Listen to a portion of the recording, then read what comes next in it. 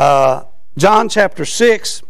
I think we'll start reading in verse number 31. And if you know anything, and I'm sure you do, that this whole chapter is dedicated to bread.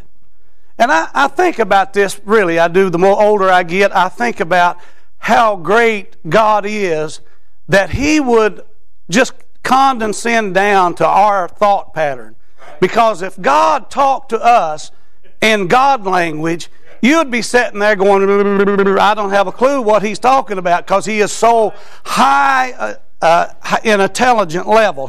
You think and read about Albert Einstein, he don't know nothing compared to what God knows. And so He condescends in His intelligence so people like me can understand. And have you ever thought about Brother Joshua when he said, consider the lilies? Ain't that amazing? That this great God that we serve would condescend down to where He would say, you need to think about flowers. That's amazing, because most men don't even think about them. But evidently the great God of heaven says you need to sit and study and ponder and meditate on these flowers. But now He's talking to us about bread, something that no matter where you go, if you go any part, a region of the United States of America, they know what bread is. You could go to Europe, they know what bread is. You could go to China, they know what, they've got their own take on bread. But God is going to show us the greatest bread there is. And Jesus is going to tell us what this bread is. And look, it says in verse 32, then Jesus said unto them, verily, verily, I say unto you, Moses gave you not that bread from heaven, but my Father giveth you the true bread from heaven. For the bread of God is He that cometh down from heaven, and giveth life unto the world. Then said they unto Him, Lord, evermore give us this bread. And Jesus said unto them, I am the bread of life. Listen at this. He that cometh to me shall never hunger. Ain't that amazing? Huh? Listen. And he that believeth on me shall never thirst. But I said unto you that ye also have seen me and believe not. I want to preach on the bread of life.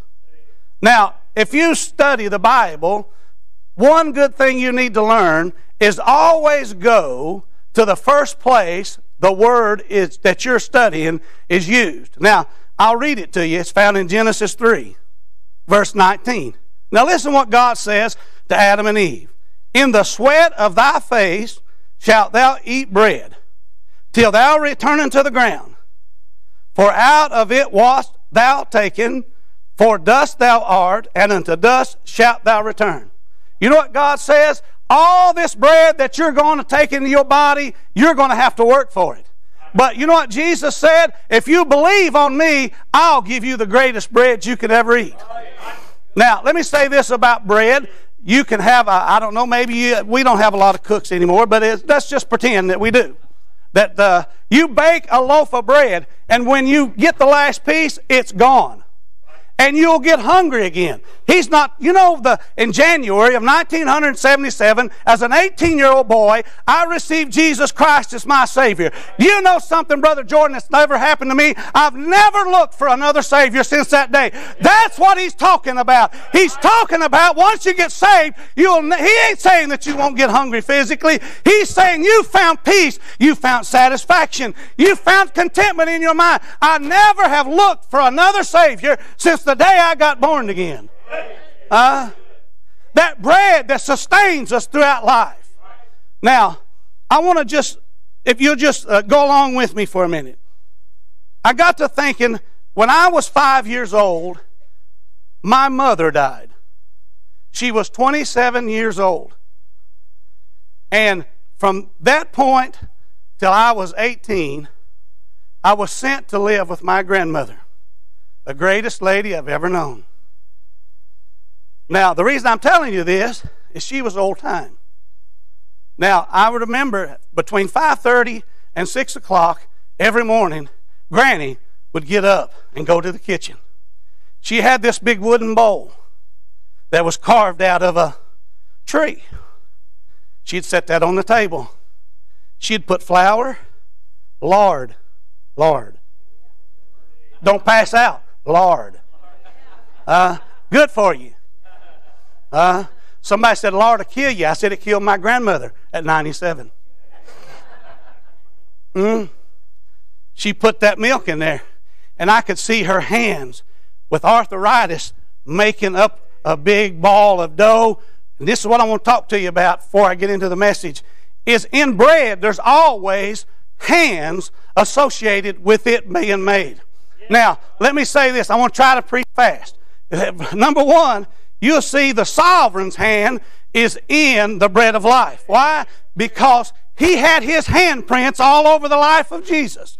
God did. Do you know what God said? He said before the foundation of the world, Jesus was a lamb slain. Do you know what? Before there was ever Adam, before there was ever Eve, there was a Savior. There was a Savior. Why? Because God did not predestinate that. He foreknew that. There's a difference between it. God don't predestinate people to go to hell. He don't predestinate people to go to heaven. He foreknows who's going where. He's not a God that's an ignoramus. He knows all there is. He knows what's going to happen in your life today. If you're here and lost today, He knows if you're going to reject Him today. He knows if you'll bow your knee and get saved today. He knows that. We see that He's the guiding hand. Then I noticed throughout the Gospels, there was the hands of society that was on His life. Society, everybody that was around, there was negative and there was positive hands that touched His life. I remember one hand. There was a lady. She had had an issue of blood 38 years. And you know what she said? She said, if I can but touch the hem of His garment. Do you know that Jesus was so much God that His clothes had God on them? She did not touch Jesus. She touched His clothes. Something that was touching Him. Those are hands through the Bible that are gathering. You know, a lot of people follow Jesus and they call out on Jesus when Granny gets sick. I'm not against it. Yeah, I'm not against that. We need Him. But I'd rather be another group. There's gathering hands. Listen to this. But there was the hands of the sinners that was a hold of Him. They said, crucify Him, crucify Him, crucify. That's the hands of the guilty. But praise God, there's another group of hands that had their hands on Him, on the bread of life. That was the saved. You know what they said after He got resurrected? They bowed their knee. You know what they are? Hands of glorifying hands.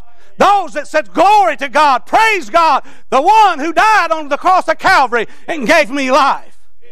What hands? Second thing before we get into the message. You know, bread that's never been tasted is useless. That talks about the lips. You know, oh, taste the Lord and see that He is what? Good. You know, you can't get born again and not know that He's good. You could be far away from God, but you know what you know? In reality, God is far better, greater to me than I am to Him. He does more for me, Ray Roberts, than I do for Him. I'm not deserving to come to church. I don't deserve to own a King James Bible, but Brother Josh, I own about 40 of them. Amen. That's hands. That's the lips. You know what I've tasted? Oh, taste the Lord and see that He is gracious. That's not grace. That's gracious. That means it's a continual act. Every day, if you get up in the morning, it'll be the grace of God. If you go to work tomorrow, hey, from home, amen, make it down the stairs. He's suffering. Donald's suffering. I don't know how he makes it. That'll be the grace of God. I'm a truck driver. I'm not saying that proudly. You know what happens? People don't pay attention in school. They give them a CDL and send them out over the road. Amen. That's the truth. I've traveled more miles than I care to mention. But not 1 mile have I made it without His grace. I've made it with His grace. I remember one time I was in Dayton, Ohio. It started to sleet. Now this is the truth. I went to get on the interstate, and you know how they'll bank the road? 5 miles an hour. I'm in a semi-trailer, 43-foot trailer, and I was up here at the top, and all the way down, it was just... Now, I learned how to pray that night. Grace. You know what? Another thing is His mercy. Grace is God giving you something you don't deserve. Mercy is God holding from you what you do deserve. You can't separate the two. You can't separate grace and mercy. You know what God does? He's handing out mercy. You know what God's doing to America right now? He's giving them mercy. This is the craziest bunch of people I've ever been around in my life. You can't think like them without being demon-possessed. I'm going to say that again, but I'll duck before I do. You cannot think like our politicians think without being demon-possessed.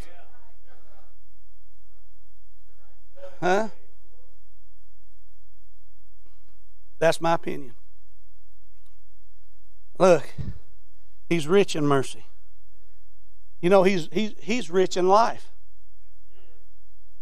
You know what salvation, He describes salvation as? Abundant life. See, sinners got life. They don't have abundant life. We got abundant life. That means this life it's bubbling over. As a matter of fact, that's what He told that lady.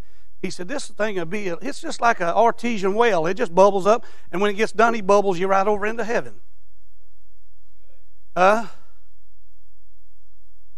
Mercy. Taste the Lord. There's so much more. The long suffering of God. Think about it. How God puts up with us even since we've been saved. God ever told you to do something? Brother Jordan was talking about it today. And you said, not today. I've done that multitudes of times. I'm saying, Lord, I'm tired. God, don't you think God knows you're tired? He knows the very hairs on your head, and with me and Ray, that ain't hard for Him to count. It gets pretty easy in our case. But, nonetheless, so we looked at His hands, we looked at the taste, we looked at the lips. Now let's look at the message. Now, look, this whole chapter is dedicated to bread. Now, look in verse 7. Philip answered him, 200 pennyworth of bread is not sufficient for them, that every one of them may take a little. I want to look, first of all, about the comparison. How can you compare the bread of life to barley? You can't. That would be like comparing a Volkswagen Bug to a Mercedes-Benz. You can't compare them. Any of y'all remember the Ford Pinto? You ever get to ride in one of those? From the factory, they rolled like a stagecoach. Compare that to a Lincoln Continental.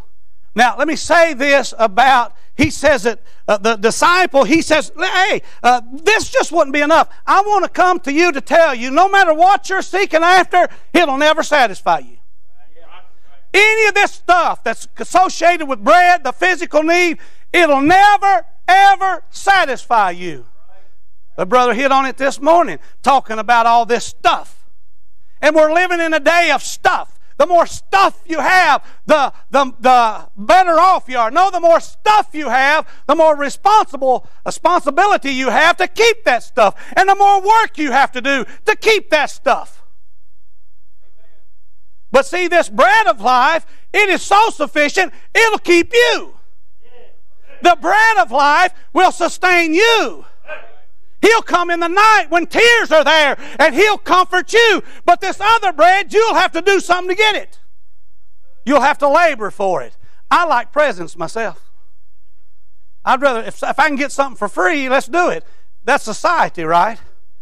They're standing there with open hands. That's the way it is. But life, this life is not free. But abundant life is. Now, let me see if I can find this verse. I want to read this to you. Verse 28. Then saith they unto him, what shall we do that we might work the works of God? Everybody wants to do something. Jesus blows them off the saddle. Jesus answered and said, this is the work of God, that ye what? Believe on Him. No works involved, no glory for you. Donald, you don't get no glory. You get to go to heaven on the shirt tail of Jesus. Yeah, man, I say praise His name today. That God would allow me to get there in the first place, but I don't have to do anything. Housing market is so outrageous. Ain't nothing to pay $200,000 or $300,000 for a 2-bedroom shack. Listen at this. We're going to get to walk on a street of gold. Not streets of gold, a street of gold. Walls of jasper, gates of pearl. We get to go there and see Paul and all of those people. I want to see them. But most of all, I get to see Him. Can you imagine how John felt when he was on the Isle of Patmos? And he said, I was in the Spirit on the Lord's day. And he said, I heard a voice. This voice he had heard before, but not like he had heard Him this time. He wasn't in this physical body. He was in a glorified body. Can you imagine one day when you'd, either by death or by the Savior coming to get us, we descend up into the clouds, and there He is, the Son of God, who died for our sin, who rose again, that we could have life. That's the bread of life. Nobody to compare to Him. Secondly, the cost of bread. Now, in verse 9, it cost this little lad his lunch. And it'll cost you if you eat of it unless you steal it. I don't recommend that you do, but especially if you're a Christian. But this stuff down here costs you. But you know what it cost you to get to heaven? Nothing. It cost Jesus His life. For Him to become the bread of life, He had to die. And on that third day, get up again. Ain't that something? I want to tell you something. Salvation is free, but it ain't cheap. It's not cheap. It might not cost you nothing. It might not cost you nothing, Brother Ray, but it cost our Savior a whole lot.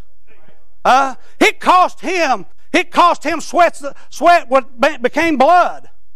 It cost Him crown of thorns. It caused Him to be mocked. Can you imagine the Son of God who knew no sin? They stripped Him of all His clothing. And before the known world at that time, you know what? People gazed upon Him. And I can imagine, Brother Ray, the shame that He bore on the cross of Calvary. So you and I could be here today. So you and I could sit here and listen to someone try to preach the Word of God to you. What a wonderful thing that God was willing to pay the price so you could sit in this church today. Might I say to you, try to find one like it. Now, I'm not going to stand up here and say it's perfect because I'm here. Second, you're here. But I will say this. 3 things about churches. Finding a man of God that'll preach, difficult. Then finding a church that believes the King James Bible. Thirdly, finding a church that'll let you worship, whether they do it or not. And you got all 3 of them here. What a wonderful thing. The cost. Just the cost. Cost alone. Amen. I usually don't have this many pieces of paper, but I'm as nervous as a church mouse in a room full of cats. So I might have to go get some more stuff. But then I thought about the conditions of this bread. Now, listen to me. Let me see if I got this wrote down right. Look in verse 49. It says, your fathers did eat manna in the wilderness. And what happened to them? They're dead. Now look in verse 51. I am the living bread which came down from heaven. If any man eat of this bread, he shall live forever. Now, what are the conditions? That he was telling them, your fathers got to eat manna. You didn't get to. It's almost like the kid at the school going, nanny, nanny, nanny. You didn't get to eat no manna. Do you know, you go home today and eat bread, it ain't going to help me none. Because that bread's for an individual. But this bread of Jesus, the bread of life, is for everybody. The world might die and go to hell, Brother Josh, but it won't be because God didn't make a way for them to have it. We're standing here with our arms out. You even got it on all this other networks of whatever you're doing. I don't know. But I do know this. The message of Jesus is still getting out. God will always have somebody to stand up and tell the truth. Devil ain't going to snuff out everybody's candle. Devil ain't going to shut down every church. There's going to be a light shining somewhere. But this is just the way God said it would be. Don't lose faith. Don't get all shook up about the way things are going. Everything's going just on plan. Just because the boat's getting rocked, don't mean the rock ain't coming. Amen.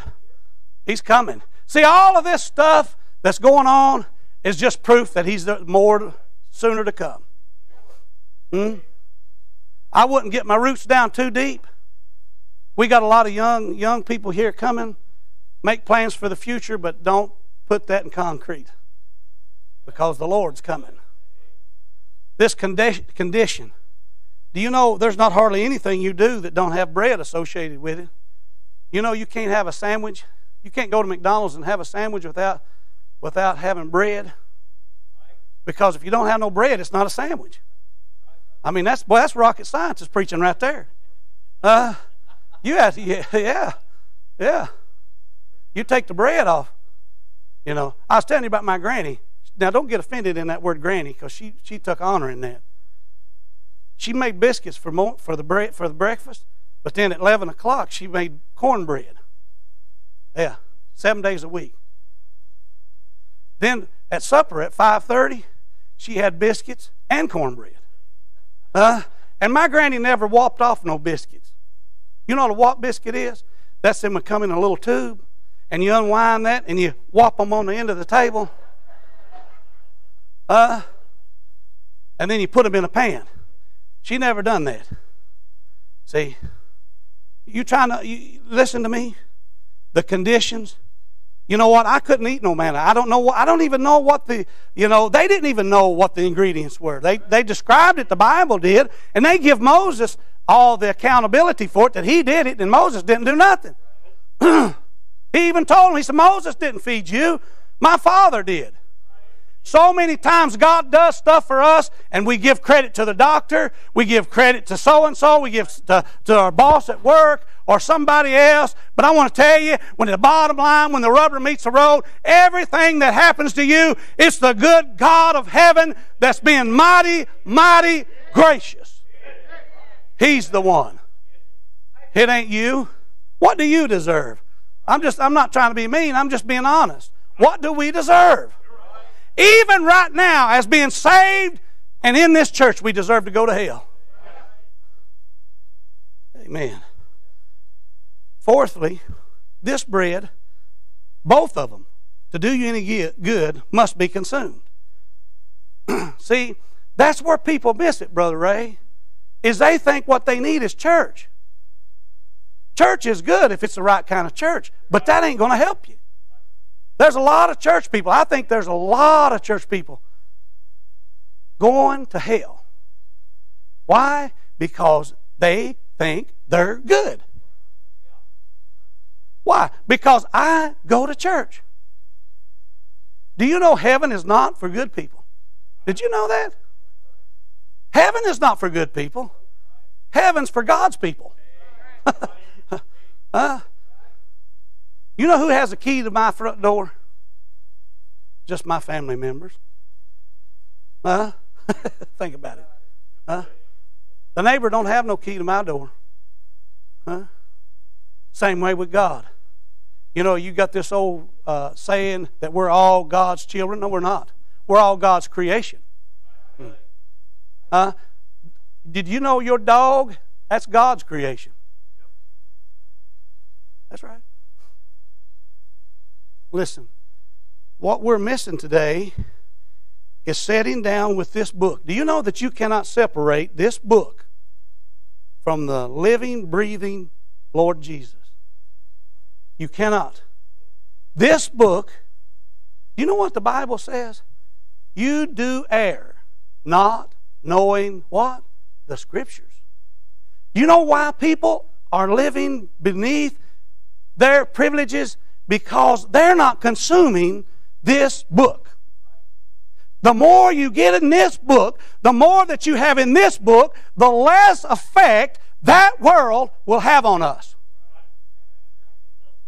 There's more people today, and this is my opinion, and I'm not no doctor, but I'll do until he gets here.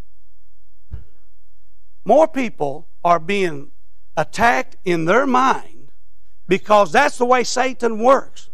And the reason he attacks your mind is because you aren't reading this. Jesus had 3 occasions that he was attacked by Satan. And what did he say? It is written. He took them to the Old Testament and said, hey, Satan, I'm not going to serve you. It's written. I should serve the Lord. See, it's got to be inside of you. We're living in a day where people, the devil's got us so busy trying to gather up all this stuff, have all this stuff to outdo the neighbors, and they don't even like you anyway. Huh? Y'all looking at me like you got more friends than... Honestly, I'm just going to be honest. Your church family is probably about all you got. I'm just being honest. Not trying to be ugly, not trying to be mean. I'm just trying to be honest. If you think those people at work, I don't have no friends at work. I have people I know. People I talk to. People I associate with at work. I've had people, Brother Josh, come up to me and say, hey, Ron, go with us over to Al's. Al's was a bar. He said, you don't have to drink. I said, I ain't going over there. I ain't got a thing over there. They said, well, you don't. No. See, all that means is that the devil can get a hold in your life. And they said, well, hey, Ron says he's a Christian. He even says he's a preacher. And he went over there and sat down and drank Coke with them guys at the bar. I ain't going over there. Huh? You know why? It's not because I'm so spiritual, but I know what this book says about it. You know? Forsake all that stuff. We got cussing Christians now.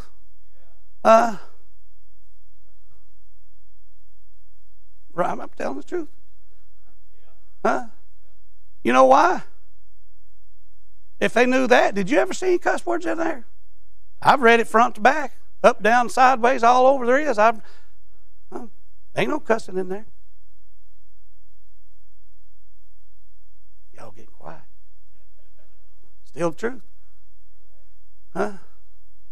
You got to get it inside of you. You got to get this. See, really, literally what he was saying is that he needed to be inside of you. But that brings me to the next point, is that there's the controversy of this bread. Now, what do you mean controversy? Well, look in verse 53. He said, verily, verily, I say unto you, except ye eat the flesh of the Son of Man and drink his blood, ye have no life in you. Whosoever eateth my flesh, drinketh my blood, hath eternal life, and I will raise him up at the last days. For my flesh is meat indeed, and my blood is drink indeed. He that eateth my flesh and drinketh my blood dwelleth in me, and I in him. You know what they said? We ain't going to follow this guy no more. Just keep reading. That sounds like cannibalism. That's what it sounds like, don't it? But that ain't what he meant. That ain't what he meant. He was going to tell them that there's coming a day that the Holy Spirit's going to come And when He comes, He's going to get inside of you. And He's going to, that's why you don't have to, I don't have to have no preacher tell me I don't need to be out drinking. I don't need that. I got the Holy Ghost. I'm trying to think, which is hard for me. It's been over 20 years ago, where I used to work, they give us gift certificates, and one of them was for Applebee's. Now, if you eat there, that's your business. Don't get mad at me. I was sitting there at Applebee's, and the Holy Ghost, He sat down next to me. And He said, Ron, what are you doing here? I said, what you mean? Look around. And if you've ever been there, you look around, and it's a bar. It's just a bar. A sports bar. See, I don't care what you call it. You can call it a bar. You can call it a saloon. Joe's Bar and Grill. It's a bar. He said, you get out of here and don't come back. And it's been over 20 years ago, and I ain't been back. Why? Because He told me. Now, if you go there, that's on you. Don't you? You don't have to have my convictions.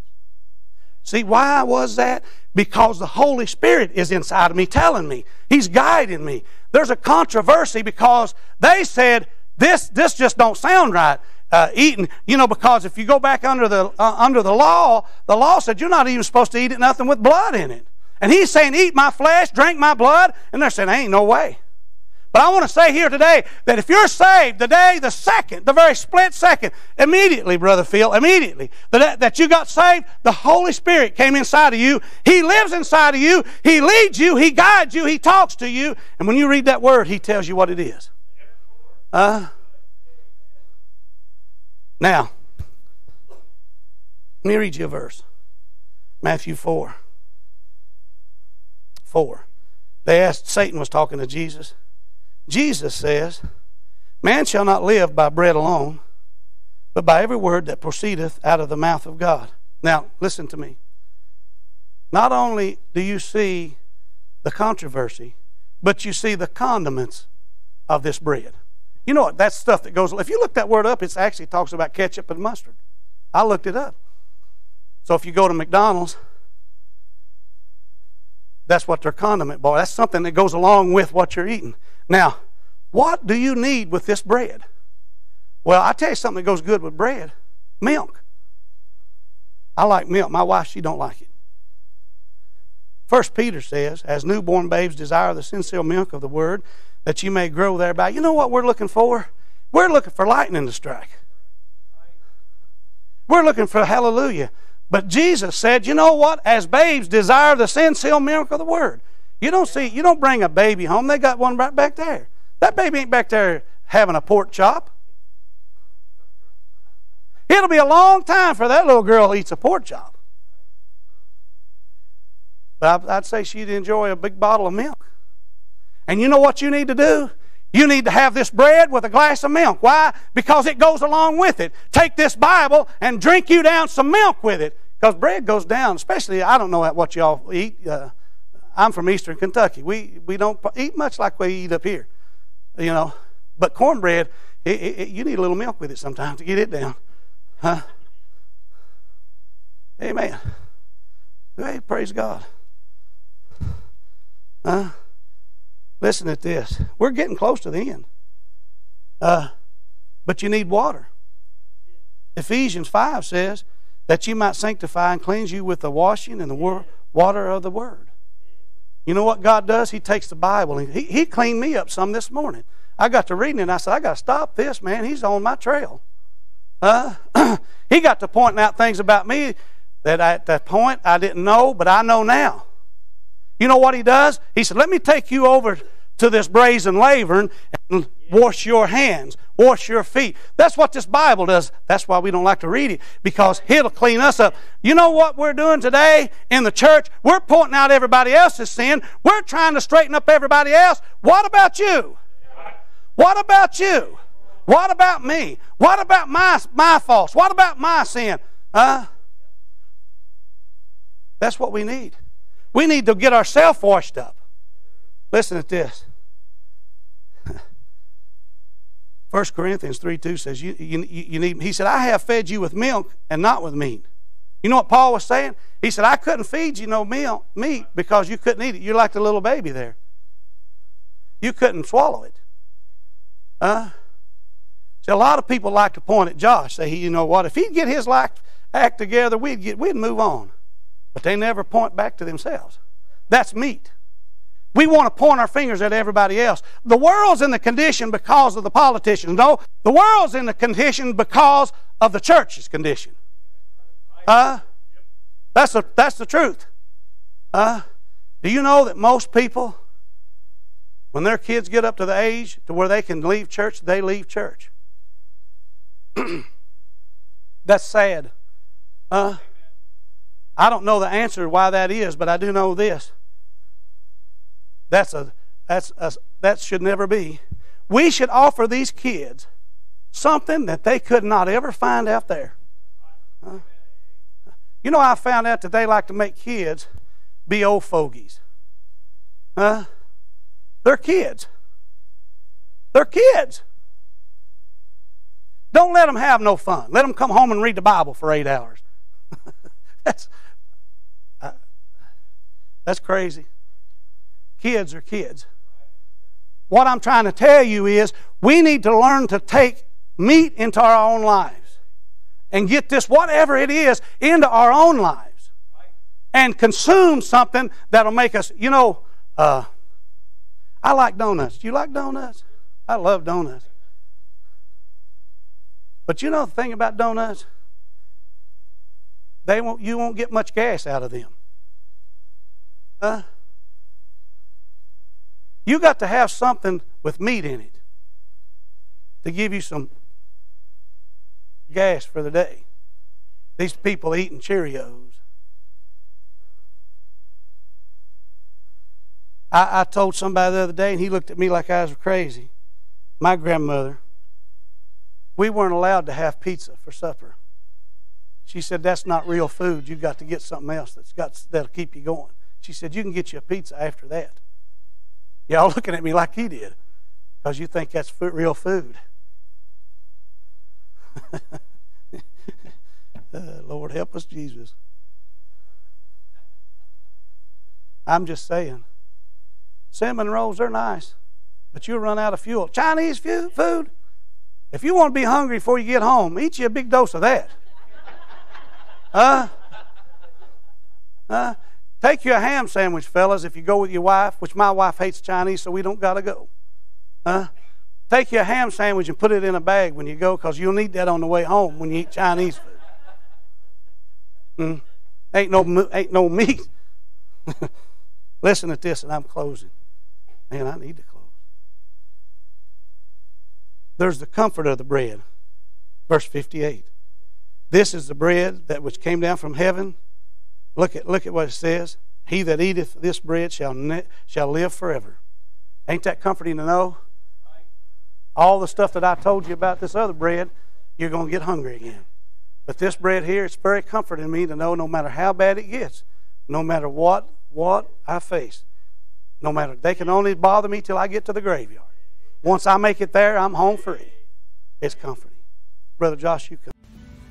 If you enjoyed today's broadcast, head on over to your app store and download the IBC Florence app today, where we have our music, sermons, videos, devotions, and much more. And as always, thanks for listening.